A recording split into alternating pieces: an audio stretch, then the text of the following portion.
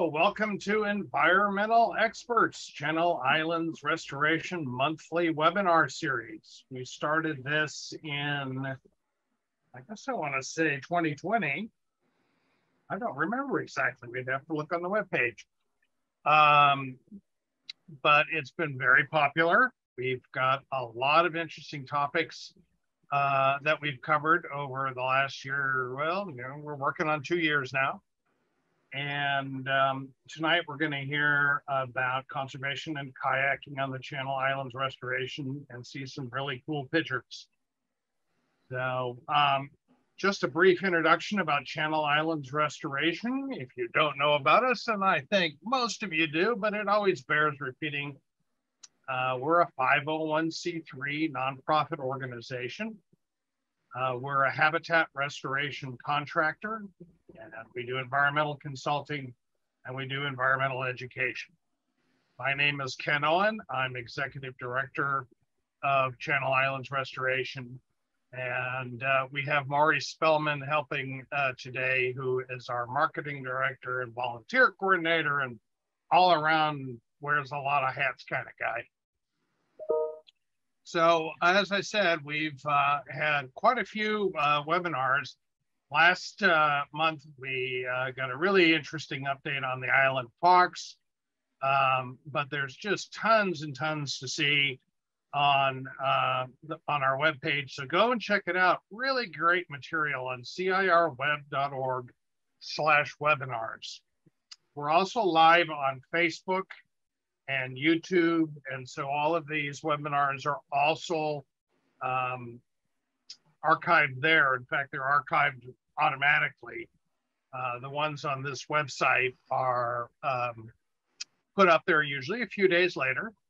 But if you want to see them right away, go right to our Facebook page, Channel Islands Restoration, or YouTube, and you'll see us live there right now and be able to see a recording of it later on.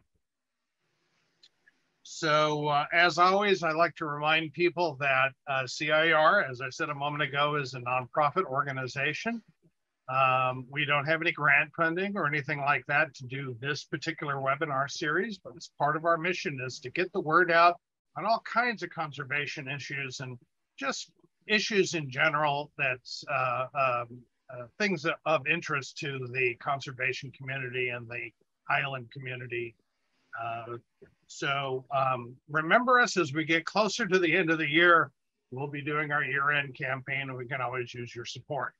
Another thing that I want to announce, and you're hearing this for the first time tonight, is we're going to have another autumn equinox cruise to Santa Rosa Island. Maury will be posting a link to that in the chat in a little while. And that is a day trip, educational trip where we have lots of really interesting folks like Steve Junak, who's an expert on the botany of the islands, and folks who know the hikes really well, take you down to the Torrey Pines if you're a fast hiker and can get down there and back in time to catch the boat. But there's also simpler hikes right around the ranch, or intermediate ones up Cherry Canyon. Lots of options for people of different skill levels. Great way to see Santa Rosa Island with a bunch of enthusiasts, people who really are into the islands. All of us who have been working out there for now 20 years, be glad to take you out there with us. So that'll fill up pretty quick, but it's going to be live on our website pretty soon. And Maury has promised to put a link in the chat today. So everybody's muted, by the way. We don't take live questions, but there is a Q&A section, and I can see that people have already got a couple of questions in there right now. And I will be gathering up the questions ahead of time so that we don't duplicate them. But feel free to type something right in the Q&A, and we will ask those at the end of the webinar. So feel free to get them in early. It's a little bit easier that way than having them all come at the end, but that's how it usually works. Either way, feel free to ask a question. All right. So let me introduce Chuck Graham. He's a freelance writer and photographer based in Carpinteria, California. He's been a beach lifeguard for 30 years, and he's led kayak tours at Channel Islands National Park for 20 years. His work as a writer has been published in BBC Wildlife Magazine, National Geographic Kids, National Geographic Books. It all says it right there. I'm just reading what you're seeing. Canoe and kayak, men's journal, outdoor photography, natural history, American forests. Wow. High country news and West Wings. It's quite a list.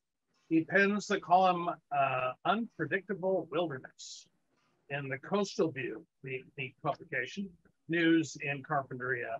His award-winning book, Carrizo Plain, Where the Mountains Meet the Grasslands, was released in January of 2021.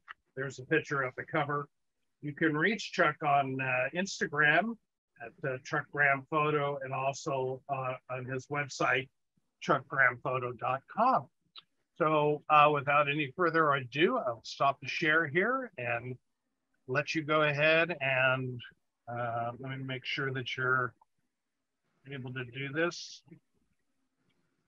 There you go, Chuck. You should be able to share your screen now.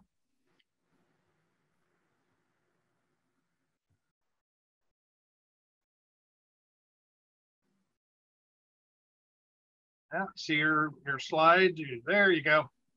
All right, Ken, thank you very much for that very kind intro. Thanks for having me. Thank you, everybody, for tuning in for this Zoom presentation with Channel Islands Restoration. The islands are very special to me. I'm sure like they are to so many others. But a long time ago, I wanted to immerse myself in the islands, and I always felt the best way to do that was to kayak, to paddle around the islands. And I say it, now I've said it for almost 30 years. I think kayaking is the best way to experience the islands. There's just so many places you can't get to on foot, and paddling offers you a lot of different experiences you wouldn't get just by being on the island. I'm not saying that hiking isn't a great way, it is, but you definitely enhance your experience by being in a kayak. There's just so many places, so many nooks and crannies. There's places you can't get to in a boat. A kayak really offers you so much more. So this first photo, it is not the islands. This is my home beach. This is the Carpinteria City Beach. That's the Carpinteria County Beach behind me. That's a shot I took of myself. And then my lifeguard tower is just down the beach to the east, less than a quarter of a mile. So I've lived and worked on that beach since 1975. So this shot kind of represents my passion for the islands, and I've always just wanted to walk down the street from where I live and get my kayak out of the boathouse and then paddle across the channel. So I've done lots of channel crossings, but this is actually the first time I ever literally walked out the door with all my gear and then prep down there at the edge of the water and then paddle across the channel. So this shot was right before the pandemic. This is actually December 2019. And I have to say that paddling to the islands is definitely a little bit more stressful than coming back. Just minding the fog, the wind, hoping everything is accurate on those weather reports, and then pretty much a real strong, steady pace, at least through the shipping lanes from the beach there. So that's a long haul, but it's definitely a relief once the shipping lanes are behind me. So this is after that first shot. This is several months after. I want to say May 2020. So it was right in the heart of the pandemic. And as a guide for Sandbar Venture Company, we were and the pier being built at Scorpion, we had to move over to Prisoner. So I left my boat at Prisoners, and then went to work for a couple of days. But then the pandemic hit, and there wasn't any access to the islands. But I eventually got a ride from a lobster fisherman friend of mine, and he dropped me off at Prisoners, and I ended up having a nice 5-day run in May around part of Santa Cruz, all of Santa Rosa, and then out to San Miguel. So this is a shot actually on the way down from that trip. This is getting into the potato patch, heading towards West Santa Cruz Island there. You can see Fraser Point's off to the right, and I'm hitting the west end there of the island. There's a lot of beautiful spots out there. Boy, so many. Hard to put together a slideshow like this. There's just so many pictures running through my head, and then finding them all. And but this is just east of Cueva Valdez. There's some amazing caves and arches, and this is a keyhole arch. You can't actually paddle through it, but it makes for some nice compositions out there on the water. And there's a lot of wind out there, as a lot of people know. This is a day where trips got canceled, and I decided to do a hike from Scorpion Anchorage over to Smugglers, and then the creek below Yellow Banks, and then up Montañon Ridge. So you can see all the whitecaps out there, and you can see some definition there in the west Anacapa Island. That's a buddy of mine, good buddy of mine, Craig Fernandez. This is a long time ago, actually. This is right inside Diablo Anchorage on the north side of Santa Cruz. So there's a couple of big spires out there, rock outcroppings. And this is between one of those and the island. So you can see it's a popular place for seabirds. Lots of bird guano there. Santa Barbara Island, boy, I haven't been out there in a while. Needs some help with the landing cove. Low on the priority list after the pier being built at Scorpion, and now the landing cove being rebuilt at Anacapa. So hopefully after that, things will take place at Santa Barbara Island. This is on the south side of the island, and there's an amazing blowhole over there. This is shot from my kayak. But the sea line's kind of like using it like kids do with a fire hydrant on a street in New York City.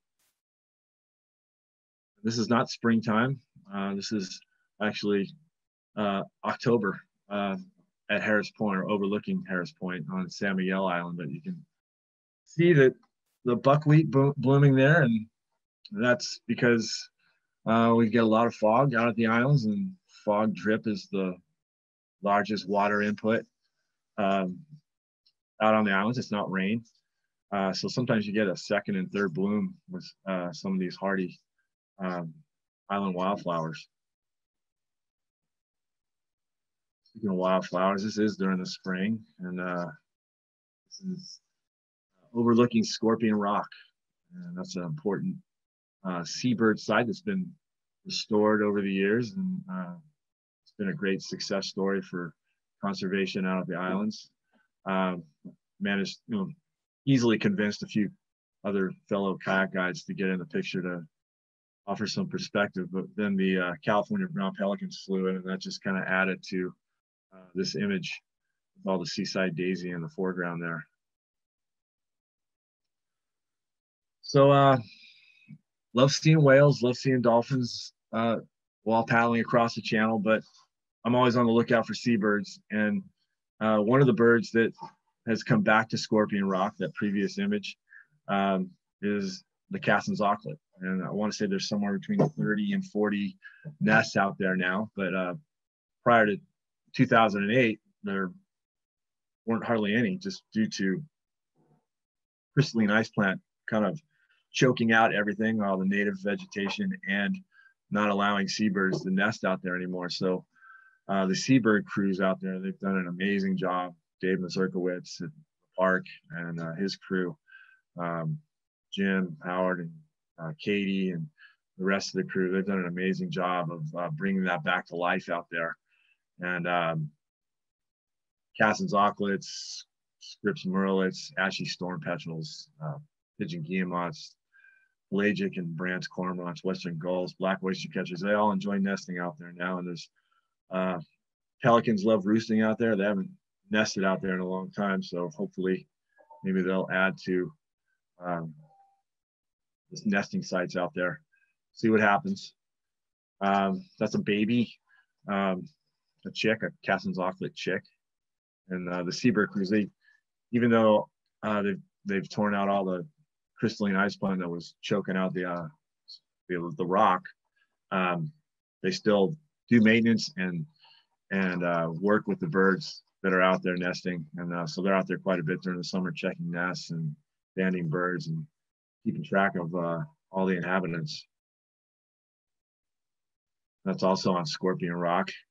Sometimes Scorpion Rock in the evening and certain times during the summer looks like it reminds me of a concert at the County Bowl outside on the rock, lots of lights flashing around. There's actually music out there, songbird music. So they set up kind of what looks like a glorified badminton net and turn on the tunes, the Ashy Storm Petrel tunes, to attract the birds. And then they catch birds in the net and they delicately untangle them, and then they band them and give them a checkup and sex them and all that, and then they let them go. So this is a Ashy Storm Petrel in the middle of the night. And these are a diurnal bird, the pigeon guillemot, and they also nest out there at Scorpion Rock. And when they're around the islands, we see them every day. There's no denying their trills, their shrills, the calls they make while they're on the water and inside the caves and the cliffs. But I always love seeing these guys. Okay, we're doing a little island hopping here. This is San Miguel Island, May 2020, during the pandemic. And I was aware of common murres returning to Prince Island. That's their most southerly nesting site in California. I never got any shots of them out there. And so that was one of my priorities, was getting out there. And there was no human intervention there. They just came back on their own after about 100-year absence. So this is Kyler Harbor, and you can see the elephant seals. There was quite a few elephant seals at Kyler Harbor during that spring. And this is me just going up to the campground up Night River Canyon, set my tent, and then do a little photography out there. This is dawn at Kyler Harbor. That's Prince Island out there in the background. That's a good buddy of mine, Danny Trudeau. He's done a lot of paddling trips with me out there and a lot of other excursions up and down the California coast. And these are the murres, and I had no idea where they were on Prince Island. So I paddled around Prince Island, and of course they were in the most difficult part of the island to get these photos. This is not an easy photo to get to. I had to work quick. There was a lot of northwest swell in the water, and they were perched on these two giant columns connected to Prince Island. So there was a lot of water moving around, and a little bit of a risk factor with the camera gear, but I did manage to get some stuff that I liked. And last few years, I've had the privilege of being a volunteer ranger out on San Miguel Island, and I always look for, when I go out there with my girlfriend Holly, I always look for a good window to paddle around the island. It's kind of a iffy thing out there, just because there's so much weather out there with fog and wind and everything. You just never know. But I have managed to do it 3 times now. And that's actually Castle Rock in the background. I'm actually working my way through all the reef passages around Point Bennett, but there's just something about Castle Rock that's kind of a little intimidating, a little spooky, but also really amazing to see. And that's a good shot, gives you a good perspective of what Point Bennett looks like out on San Miguel. This is the world's largest congregation of seals and sea lions. And there's 6 different species that utilize Point Bennett for breeding and pupping and just hauling out. But what an amazing place, right there in the California current. Lots of life there, lots of smells, lots of sounds, lots of drama. But a great example of recovery of marine mammals there at Point Bennett.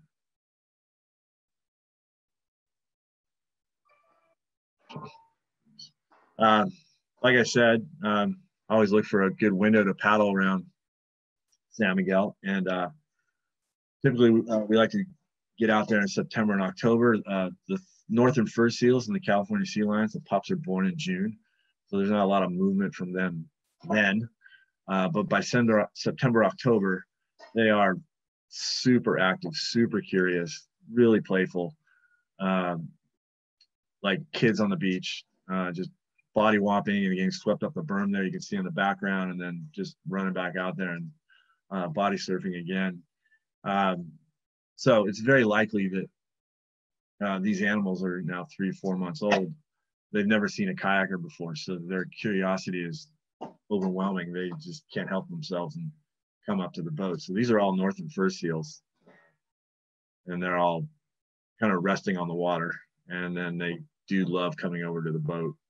This is actually a northern fur seal pup on the left and a sea lion giving it a smooch on the right. So there is a lot of kumbaya moments out there with them on the beach and in the water.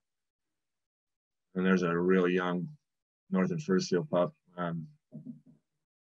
Tail, it's doing a little thermal regulating there with its tail, but it's the eye and the foreflipper over its snout that really makes it for me. Another northern fur seal pup. These are all pups.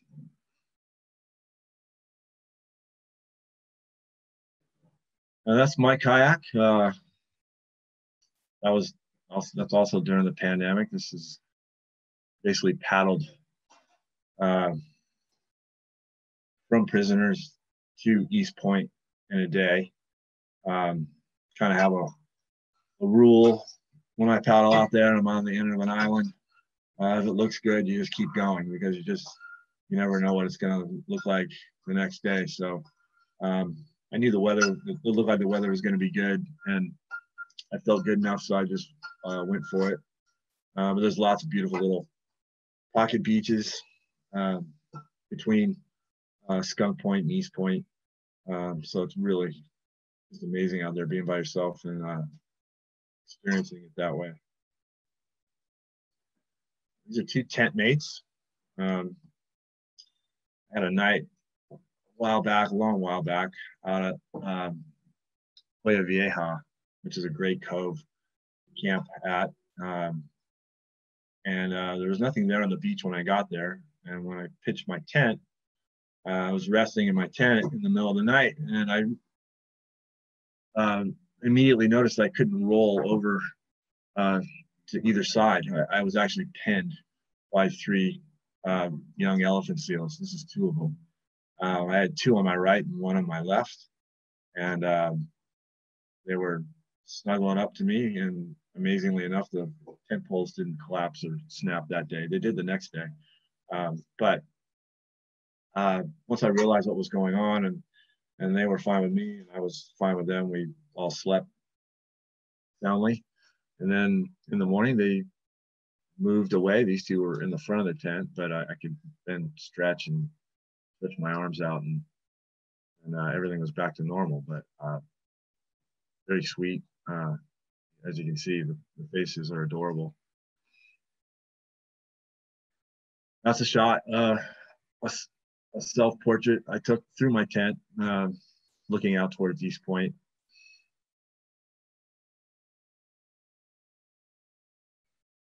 And that's during a circumnavigation of Santa Rosa and San Miguel Islands. Once again, that's my friend Danny Trudeau in the foreground, and then out further is Craig Fernandez. This is paddling back down uh, from San Miguel. Now we're on the north side, the front side of Santa Rosa Island.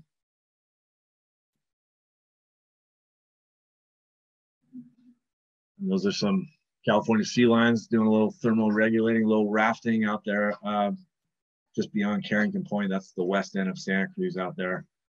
And I took that shot, I want to say May 2020.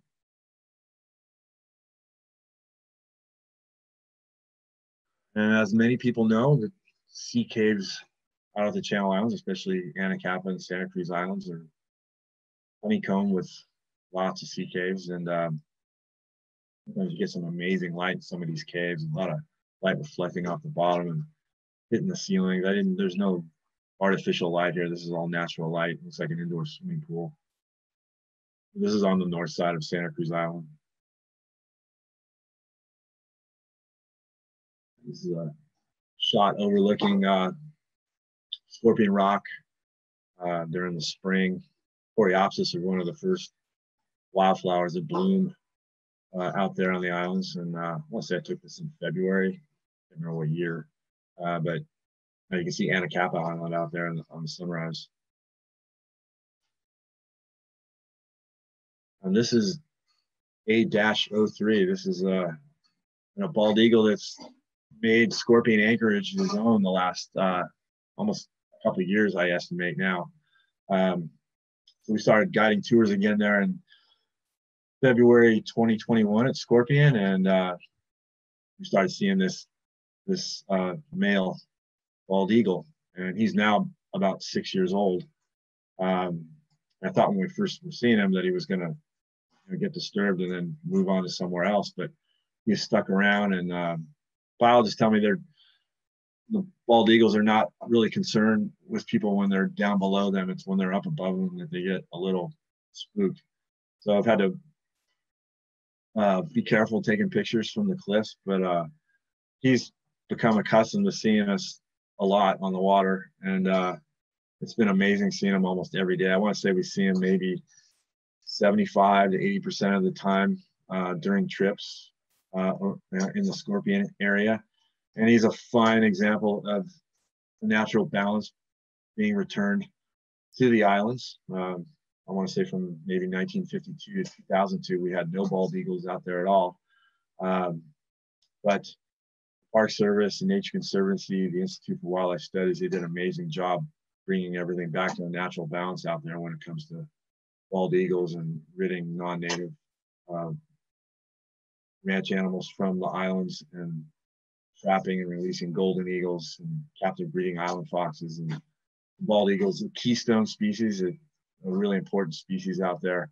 So it's been amazing seeing them every day, the behavior. And when we first got there, we were seeing them with a couple of juvenile bald eagles. But of late, the last several months, we've been seeing them with a female, a bigger bird. Females are about 25% bigger than the males. And we've been seeing them hanging out on the cliffs together, spending time. So hopefully around the corner here during winter, and hopefully in the spring, they'll have a nest out there. We're keeping our eyes open. But this bird was born out on the west end of Santa Cruz, out of Fraser Point. And I want to say if you go to the Park Service website, they have the Eagle Cam. You can actually see the nest where this bird was born. His mother's name is Cruz. I want to say she had a couple more eaglets that fledged out of that nest. So he moved down here all the way down to Scorpion. And I want to say biologists have told me, particularly Dr. Peter Sharp, told me they never had a nest in Scorpion. So this would be really amazing to have a nest in that area. The next closest nest is at Yellowbanks, around that area. And then there's another one, the canyon of Pelican Bay. And that nest, the pair there, have been together for 16 years. Bald eagles are monogamous, so if they survive, they come back to the same nest year after year. So there's about 50 bald eagles now out across the chain from Anacapa and all the way to San Miguel. There's about 12 nesting pairs and another 24, 25 individuals. That's O3 again on the right with its potential mate. And you can see she's a little bit bigger. These shots I took from the kayak.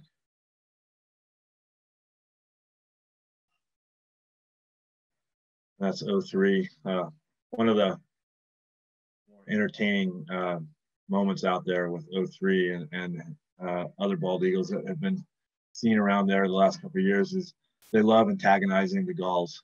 I haven't seen one eating a gull.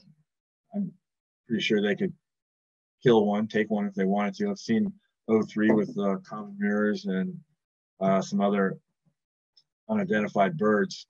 I've seen them with a lot of fish. Saw them with a fish the other day. But probably buzzes scorpion rock, I would say somewhere between 5 and 10 times a day, and just to antagonize them. So once he flies over the rock, literally every gull that can fly comes off the rock and chases them until they get tired of it.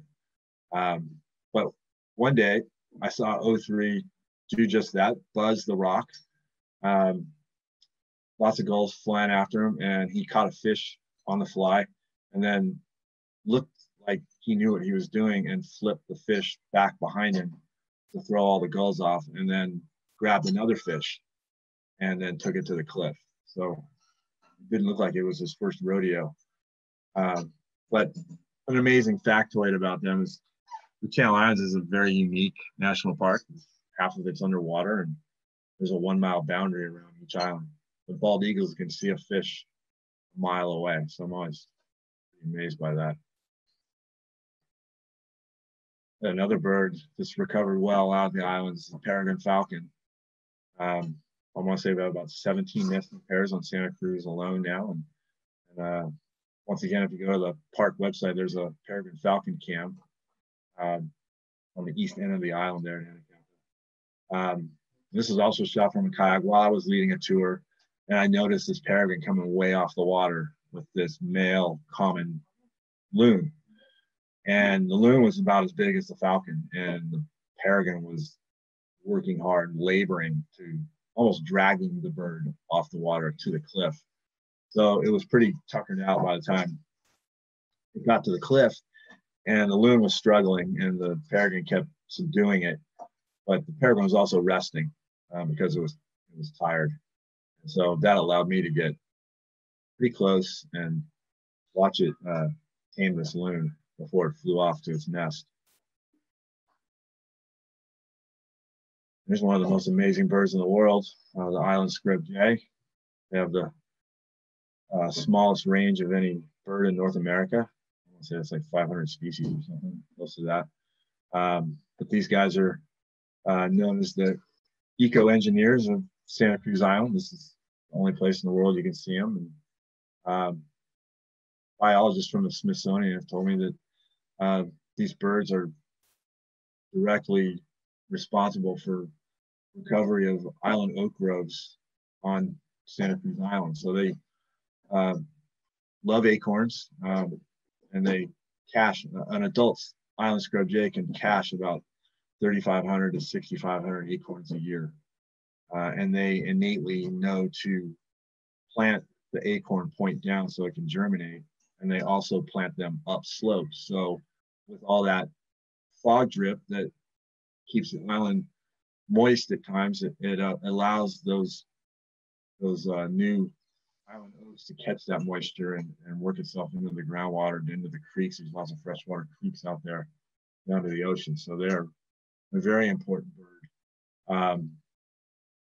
The biologists out there that monitor the island scrub jays are also keeping track of the potential of West Nile hitting the islands. I've been told it's not a question of if, but when, and then that would maybe change things dramatically, especially for the jay.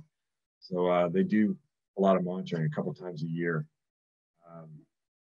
The island scrub jay, other things that are really amazing about it is it's a third size larger than its cousin, the western scrub jay. They have a deeper blue and a bigger bill. And there's also a little bit of Darwinism out there going on as we speak. There's the jays that love the acorns with a straighter beak.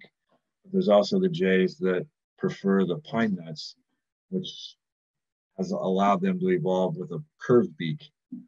So there's a little bit of that going on out there, and biologists are also monitoring that.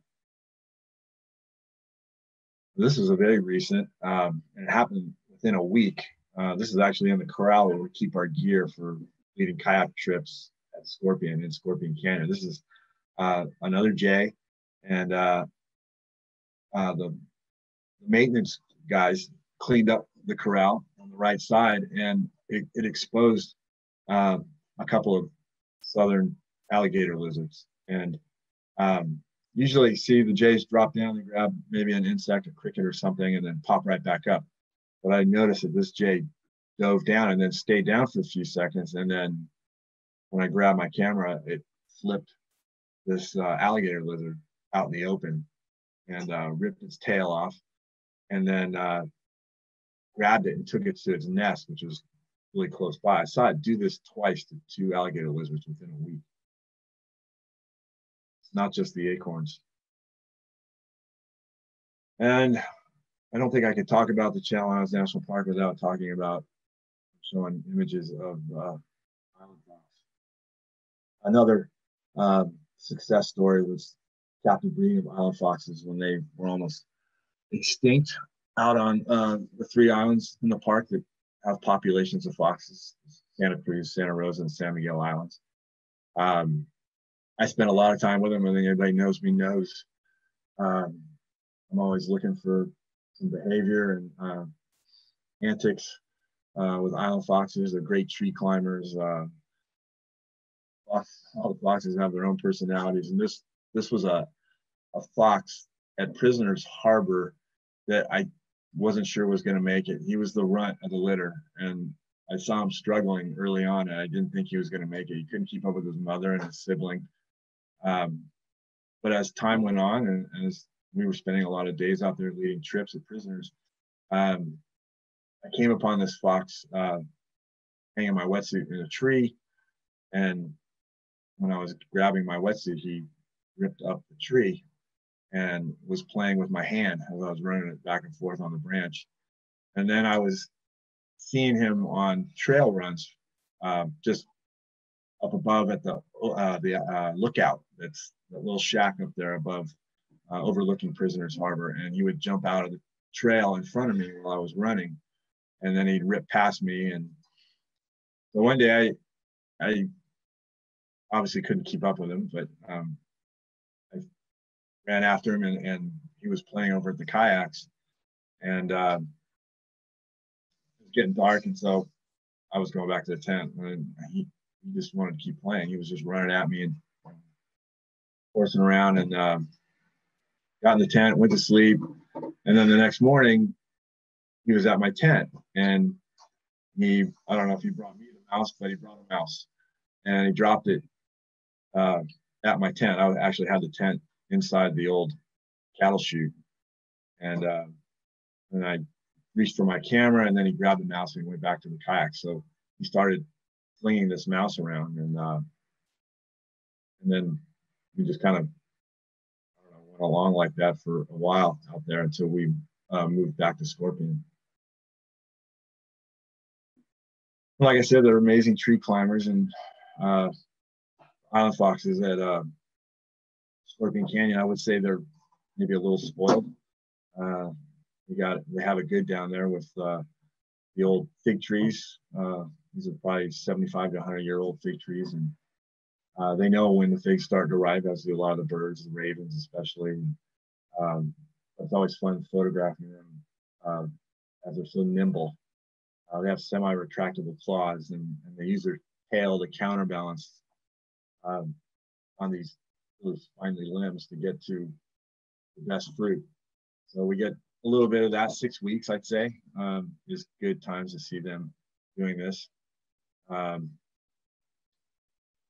This was last year in the corral. In May, everybody's keeping their eyes open for pups being born near the corral or in the canyon. And these 2 pups, they're nursing there. And we hadn't seen anything. And then all of a sudden, mom and dad ran through the corral, and the mom was dragging one up by her teeth. And then the next day they went and got the other one. So they weren't born in the corral, but they were raised in the corral. And so we were seeing them every day, and I spent hours with them. It was a lot of fun. That's them there. Look like little miniature grizzly bears, but they're not much bigger than the palm of my hand. And for, I don't know, 2 weeks maybe, they're pretty much isolated right there to their den. They're not strong enough to go climbing. And their mom would have enough of nursing, she would move up the side to the left of this shot up on the rocks, knowing they couldn't get up there so she could have a break. But the dad has been amazing. He actually still is around with the pups, and he still plays with them, and they still act like pups every now and then, even though they're just over a year old now. But the mom has since passed. She's not around anymore. He still spends a lot of time with them.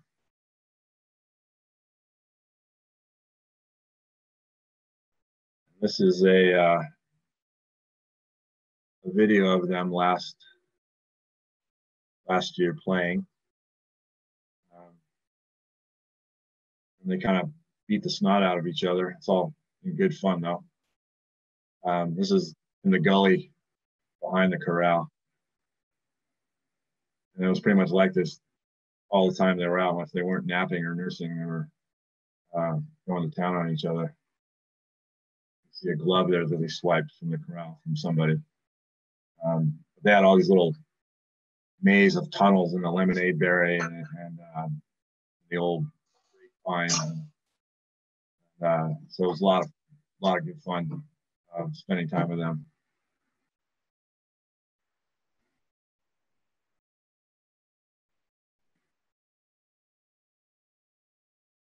And that's it. This Harbor Seal is telling everybody to come paddle with us out there. So if you have the inclination, you know where to find us.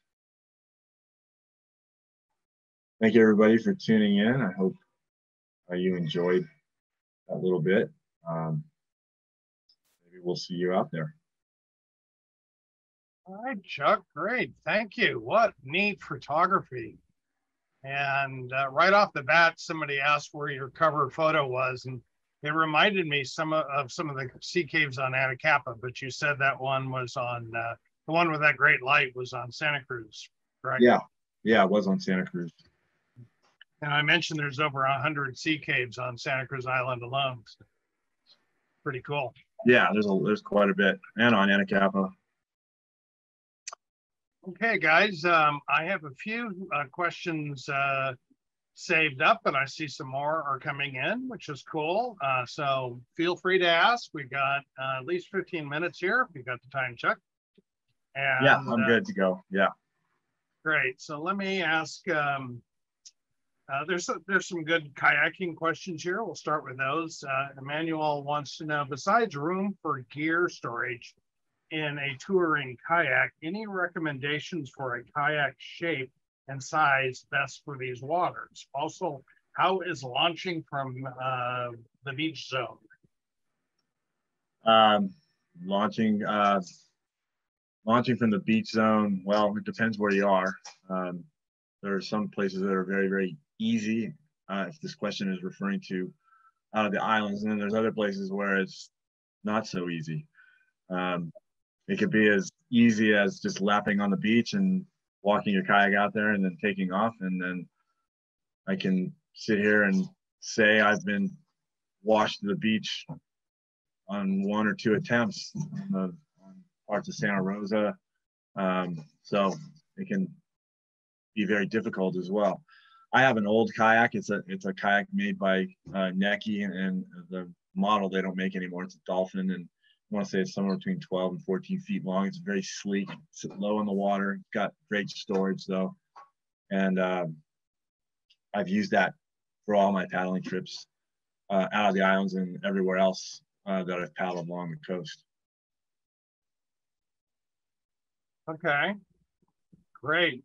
And Brian Lopez had 2 questions. What kind of kayak do you paddle, and why do you prefer a sit on top kayak versus a sit inside type kayak? That's a good question. I've paddled sit-on or closed deck boats and adventure races in Alaska, Iceland. But I love to sit on top mainly for photography. It offers me a lot more flexibility to move around on the boat. I can steady the boat.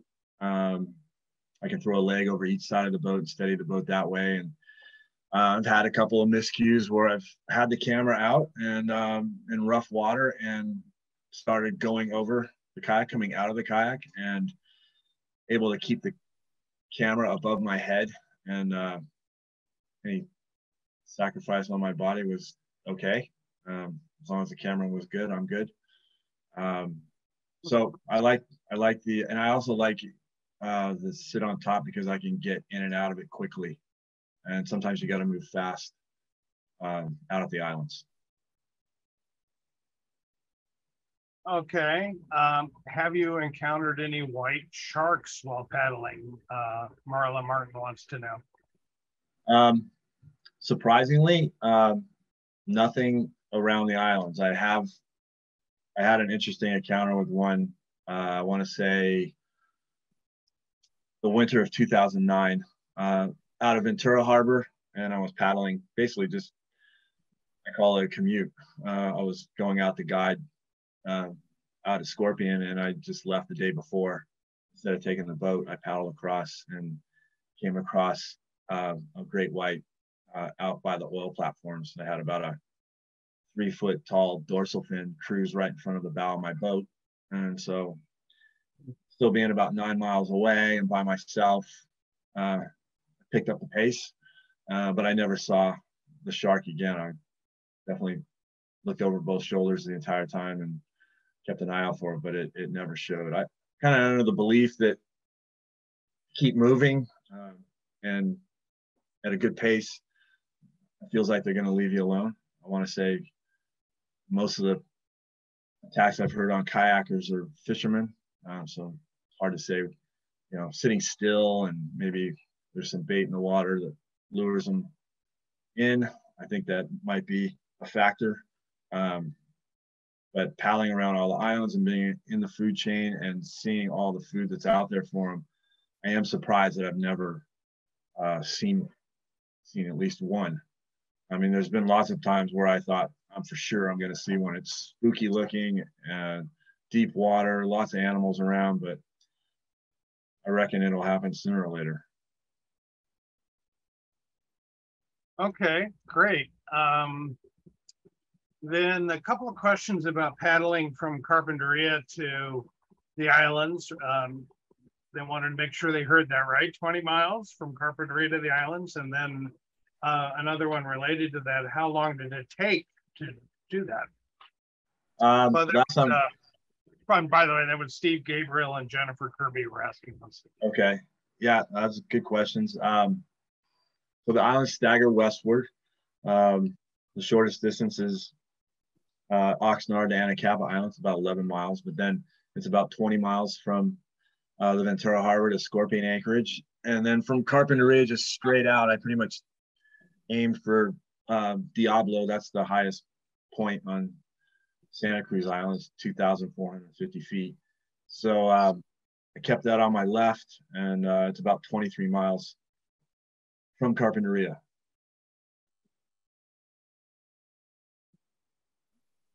Okay, let's see what we got here.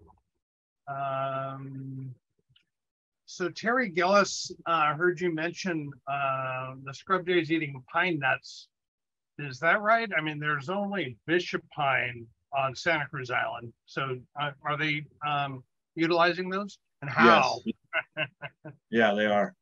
Yeah, they pound the heck out of acorns and pine nuts. The force of their beak is actually a lot stronger than one would think. Okay. And let's see. Thank you. That was terrific, says Lisa Diniakos. And when there were a couple of questions about when do you volunteer on San Miguel as a ranger, and what's that like? Volunteer. I like the fall, so September, October. We usually go for at least a week at a time. 3-day trips are pretty tight. It's especially if you want to do all the hikes. You have to be with a ranger when you go on the hikes. So to really get all 4 or 5 hikes in, maybe a full day on the beach at Kyler on your own, you want to have 5 days out there minimum. So having 7 to 9 days out there really gives you a good opportunity to get a good feel for the island as a ranger. And we're a little spoiled. We sleep in the ranger station, which is nice. But it's also great camping out there. I mean, there's windbreaks out there, but when you're camping, you're definitely feeling everything there is about the island, the wind, the moisture, what it's really like out there.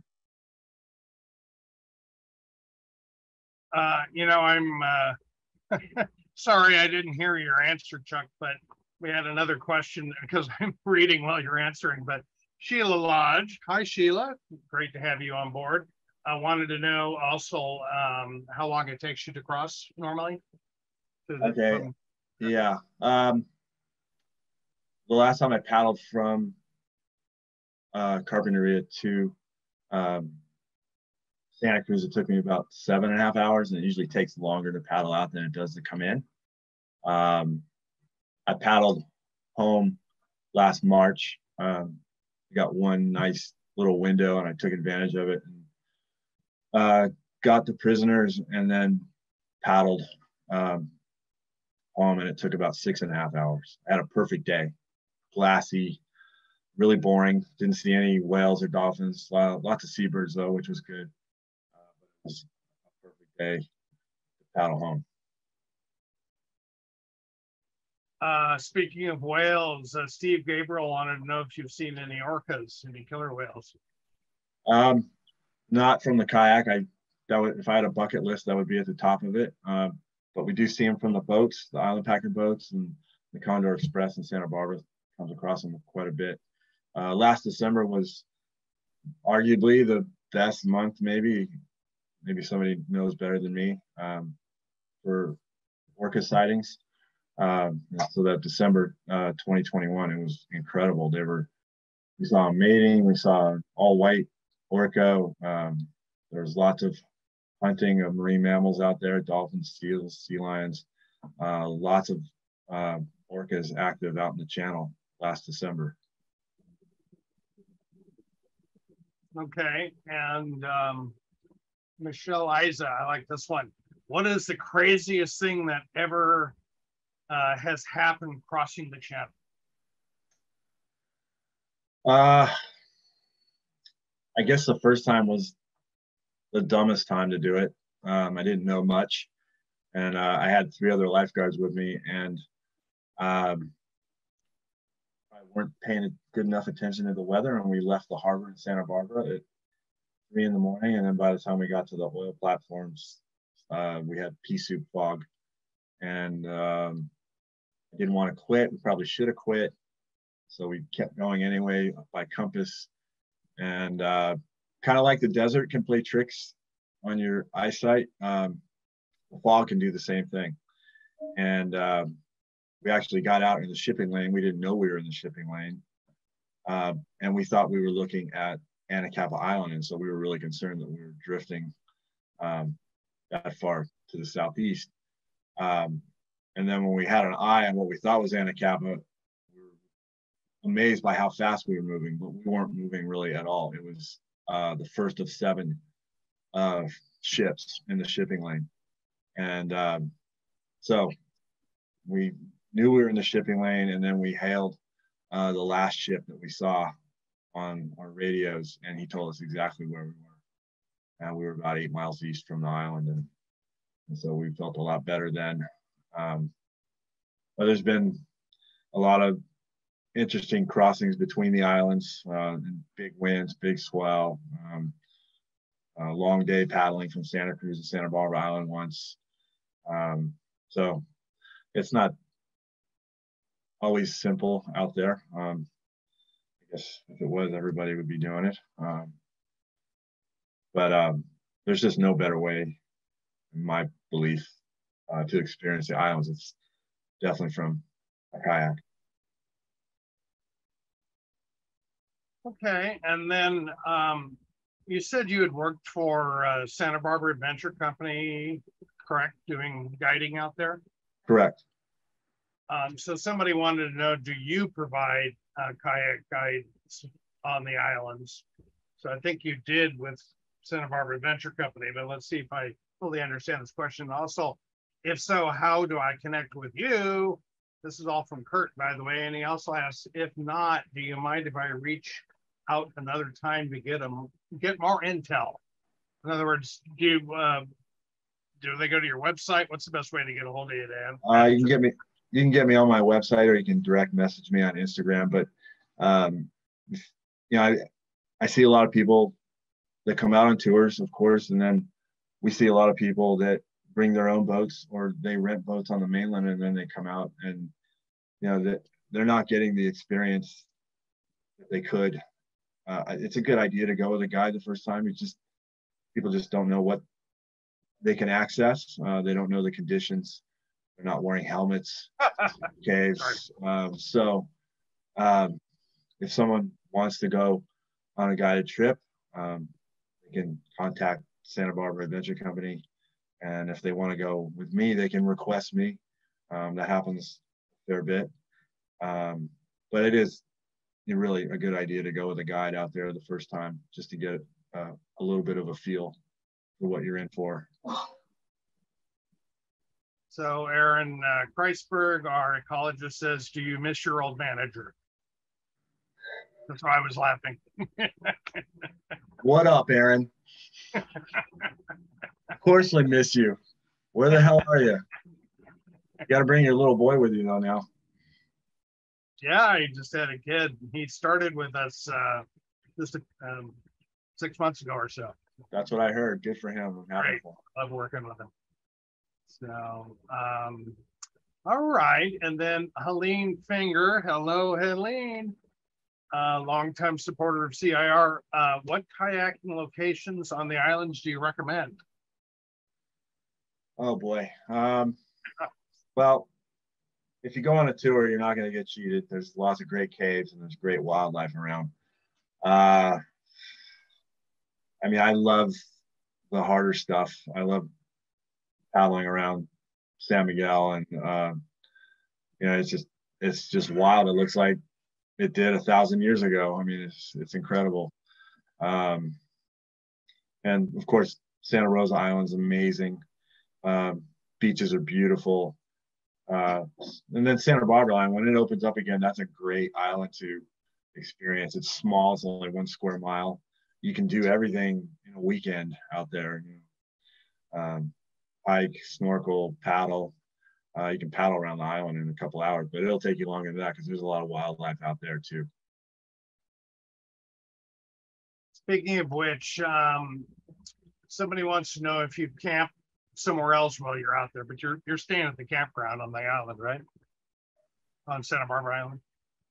Yeah, you are staying. There's no beaches out there really. I mean, it's pretty tight. There's no beaches, and any beach there is out there, it's occupied by elephant seals, and there's thousands of sea lions out there. Certain times of the year, Santa Rosa Island offers beach camping, but that's a big effort to do that. The wind out of the northwest can really make it tough on kayakers out there. So you got to be a strong paddler to get around that island and camp. Great. And then Seth Peterson said, did you say your tent poles broke on the second night? I heard you say that, but then was it the elephant seals? Yes. Yeah. So after I left those elephant seal pups, those 3, I continued around South Point, and I knew before the trip started that the weather was going to get really nasty. And I paddled around South Point, past Cluster Point, around Sandy Point, and thought about going to San Miguel. And I started to go to San Miguel. It was about a quarter mile off the island, and I felt the northwest wind coming, and I knew it was going to howl the next day. That's etched in my memory. It was blowing sustained 47 miles an hour and gusting to 60. And so I decided to turn around, and I went down the coast of Santa Rosa Island, and I camped at Arlington Canyon. And when I was pitching my tent, the pole snapped.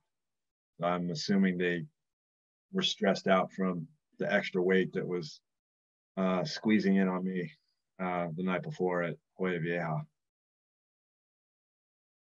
Great.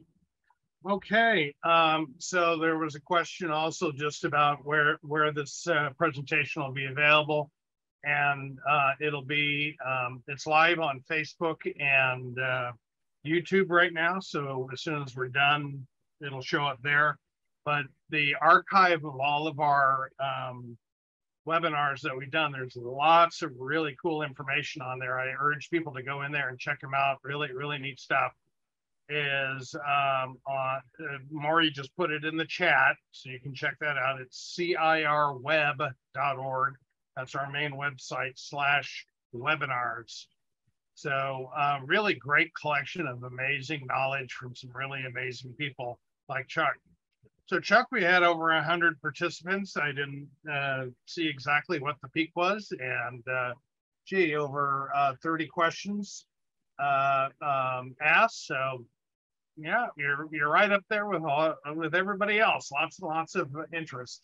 Awesome. Thank you. But Doris wants you to show your muscles if you have a second. Okay, now the questions are getting a little high, people. I got my biceps from my mother, so she was an Armstrong. Okay, so and then a lot of people just said amazing photos, and they really appreciate it. I didn't read all those comments, but you know, lots of thanks, lots of appreciation, and a lot of compliments for the photos. So thank you so much for joining us, Chuck. Thank you. Thanks for having me. I appreciate it. And thank you everybody else for coming along for the ride. And remember, we've put our Equinox Cruise information in the chat. You're hearing about it early. It's a fundraiser for CIR, but it is a great experience. You're going to really enjoy it. It's reasonably priced, especially when you consider all the great experts are going to go out there and take you around the island. My favorite is Steve Junak. Well, I shouldn't say I have a favorite. One of my favorites is Steve Junak, and that's because he's the guy who got me into conservation and took me seriously when I said, how does somebody work out on the Channel Islands? And really, he changed my life, so that was pretty neat. Yeah, thank you too, Susan, and everyone else. And Helene, loved the presentation. We love you too. Back at you. Good night, everyone. Thank you very much. Thank you, Maury, for your help. Have a good evening. Thanks again. Good night, everyone. Thank you.